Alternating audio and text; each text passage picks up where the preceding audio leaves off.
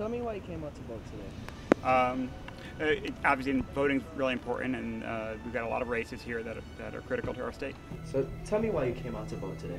Right. So obviously, we live in a really important time right now in our country, and so I think it's important that everybody comes out and votes and makes their voice heard. And in this state, especially, we've got a lot of different positions that are up, for election between governor, treasurer, attorney general, these sort of things, state representatives. It's super important that everybody comes and makes their voice heard. It's important. I think everyone who's registered and of age should come out and vote. It's tough to complain about the way things are going if you don't come out to vote. So it's an important thing, and it's our right. I care about women's issues. I care about legislators who can counteract what's going on in Washington, the ugliness that's coming from the top in Washington, and we need Democrats who can win.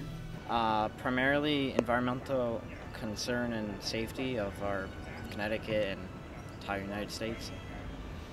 Many issues. In particular, immigration, which is not necessarily a local issue, but it's a concern at a national level. So, I mean, trying to find a way out of the state budget crisis is huge for me, and figuring out infrastructure tolls, solving the debate on legalizing marijuana. These sorts of things are, very pertinent to our state. Local economy, school, education, things like that. I need for them to be proactive. I need them for not to become part of the system, not to become complacent. Well, I hope they bring Connecticut in a better direction. I mean, it's hard to say. I guess we'll see what happens in November.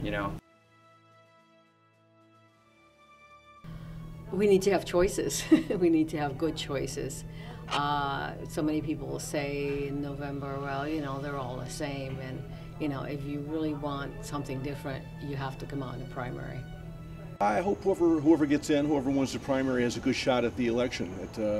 I'm hoping whoever has their best interests of the town and state at heart. If you belong to a party, I believe it's important to voice your concern and get the people you want elected, rather than just letting the other people vote for you, because who you vote for matters.